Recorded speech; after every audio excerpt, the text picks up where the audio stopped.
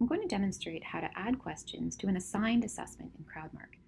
I can begin by including a description of the assignment or instructions to students. I can even attach a file if I have my assignment already prepared in LaTeX or in Word. I simply save as a PDF, and I can attach the file here. Students will see this as a link that they'll be able to click on in their browser. I can also add questions in these content boxes below. Suppose I have some content already prepared here. I'll simply copy and paste into these boxes.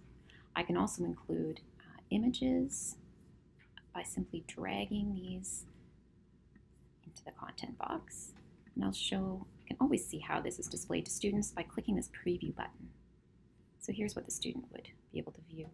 I can change the maximum number of points here, change the label of the question, and add more questions below.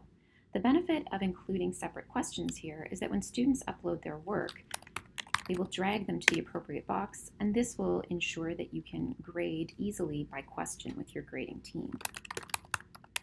Let's add some display math mode here. I'll do an integral of a fraction of ln x over x.